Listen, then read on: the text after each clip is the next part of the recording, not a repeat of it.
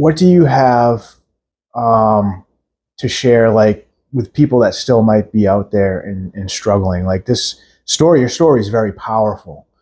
And, you know, the rehabilitation and the redemption that you found in your life and being able to work through like the struggles and the trauma and the things, like, that's powerful. And there's a good chance it'll encourage other people. So my last question is, what do you suggest for other people that might be caught in this cycle of addiction or homelessness, or, you know, stuck in the street? What I say to people is, the only thing that, like, I've come to conclude is that self-love.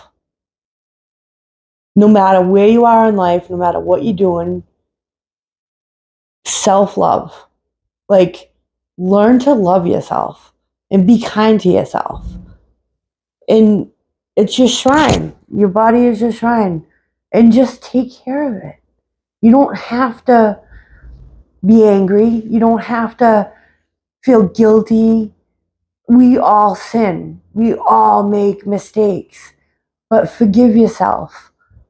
You know, I think a lot of addiction comes from trauma, just a disease. You just have it in your genes. It's genetic, you know.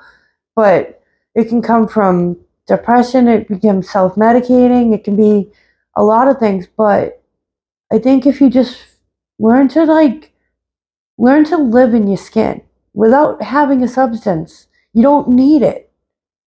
You don't need it. You think you need it, but you don't. You really just need self-love.